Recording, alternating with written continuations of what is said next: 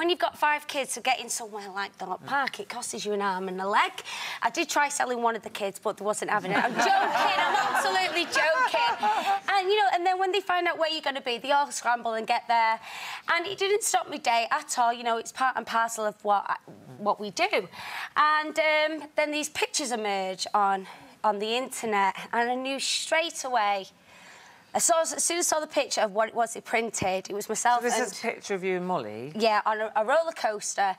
And it was the most unflattering picture of my daughter. My daughter is absolutely beautiful, but they really, really highlighted this picture. And I could see straight away what was going to happen. It was going to evolve around her weight.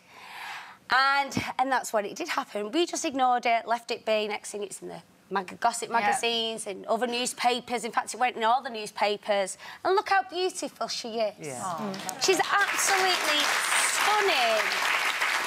And that obviously isn't the picture. The picture that was online was you coming down a water slide with your hair, you're all laughing, your head thrown back. So probably for most of us, not the most flattering of pictures anyway. I mean, I look like God knows what on it. And I showed it Molly straight away. I said, look, you know, because I'm really open and honest with my children. And the first thing Molly said, oh, God, look at all my chins, she said.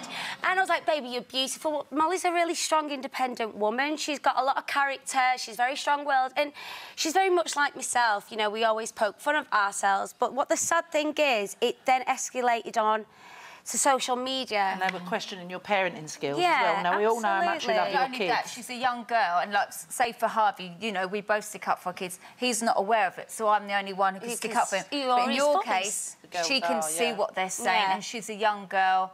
You know, you get enough abuse on it, and it's not fair for her to... I know you're a great parent, so... So did you warn her?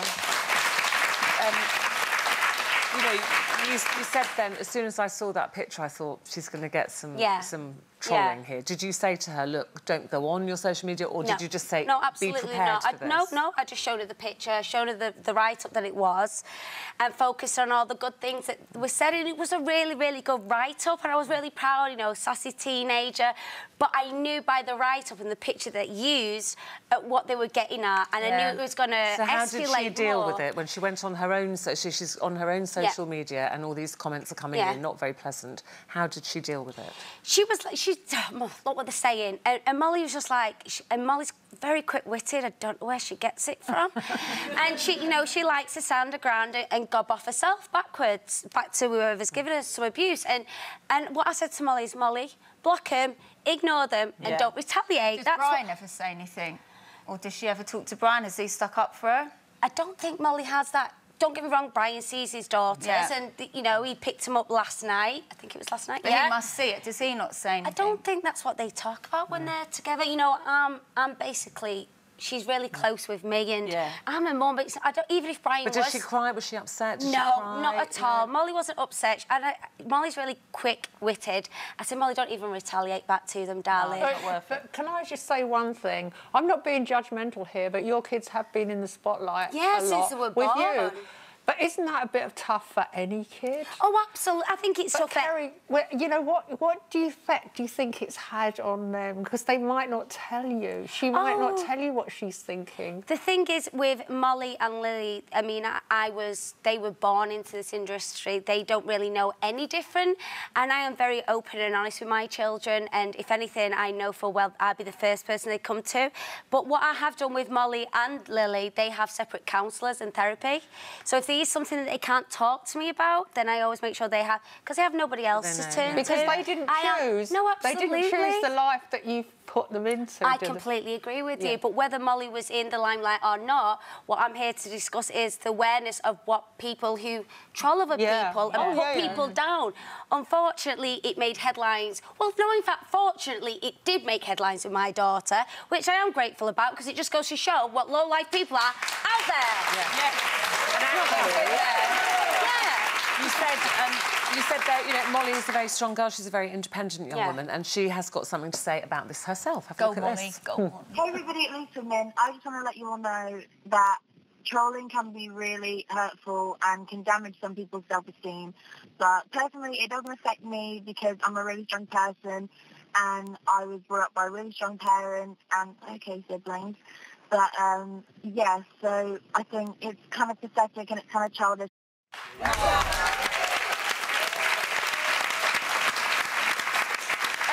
Bearing in mind what Janet said... I didn't make her say that, by the way.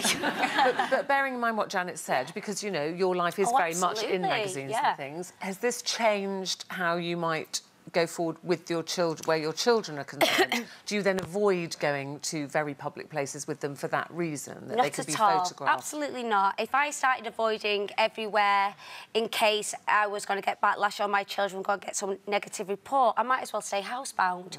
This way, the way I look at it with my children, it makes them self-aware of what is going on in the world. It makes them stronger. And not people say, tell them to get off Twitter, tell them to get off this social media.